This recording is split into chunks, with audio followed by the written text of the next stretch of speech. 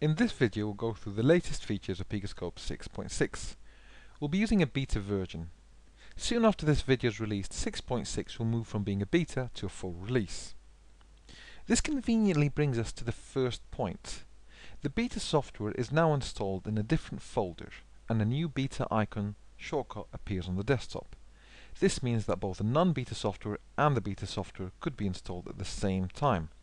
This is also true of the automotive software. So let's fire the software up.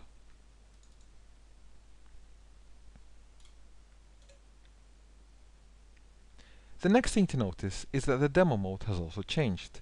Instead of having multiple devices, the new demo mode now includes a single device, which better demonstrates the features of the software. This includes advanced triggering, faster implementations of streaming and block mode, the use of the arbitrary waveform editor, to name a few.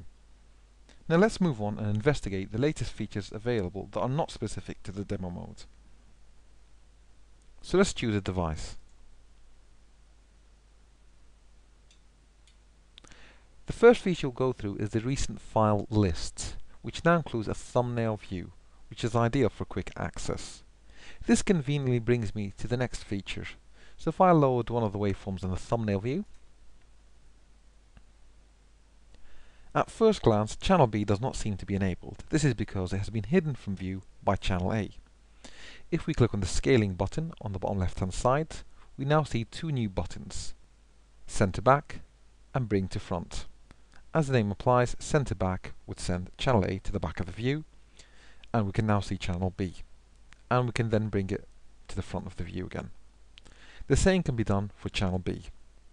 The next thing I want to talk about is the advanced mask channels. So if we go to Tools, Mask Channels, and go to the Mask Channel wizard, there are 7 new advanced mask channels. We have frequency, differentiation, integration, minimum, maximum, average, and peak, also known as envelope.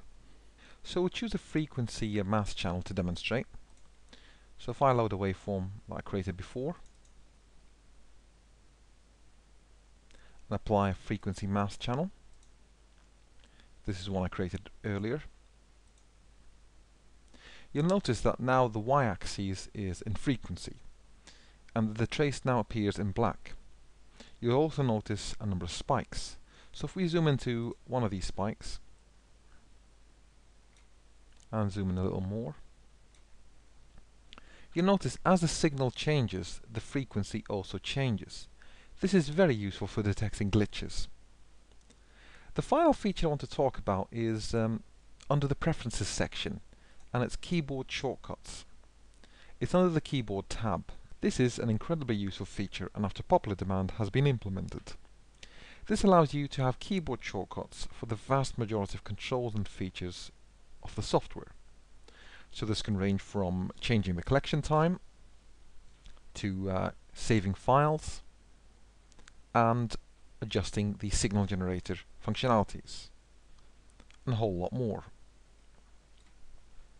We'll go through 2 or 3 of these.